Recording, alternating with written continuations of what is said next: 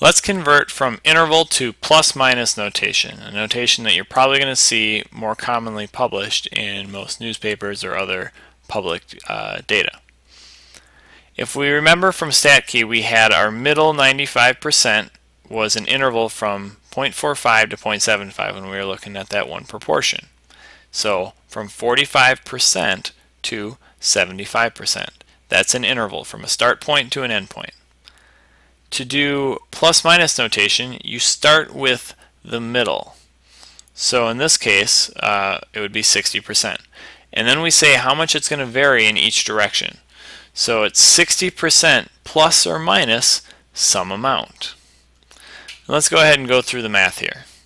So first thing is to figure out where the middle is.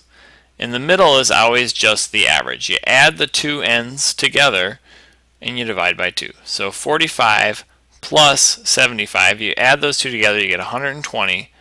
You divide 120 by 2 and you're going to get 60% is in the middle. Then you have to figure out how far you go in either direction, and that's your margin of error. I like to also call it the wiggle room. So your margin of error is what it's technically referred to, how much wiggle room you have on either side, and to do that you just pick one of your two endpoints. It doesn't really matter which one because this is in the middle. So let's say that high end, that 75% minus the 60% in the middle, and we're only going to vary by 15% on each side. So we start with the middle, say how much we vary in each direction. 60% plus or minus 15%. And if you do the math of the plus and the minus as two separate problems, 60 plus 15 is 75, 60 minus 15 is 45, that's how you know you have the right interval. You can do this with means, not just proportions. So let's try it with this one with means. We're 95% confident it's between 6.8 and 7.4 pounds. Well, first let's start by finding the middle. We take our 6.8 and we add our 7.4 and divide by 2. So we're just finding a simple average of these two numbers.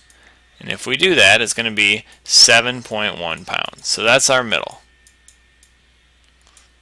Once we have the middle, we have to figure out how much our margin of error is, how much wiggle room we have.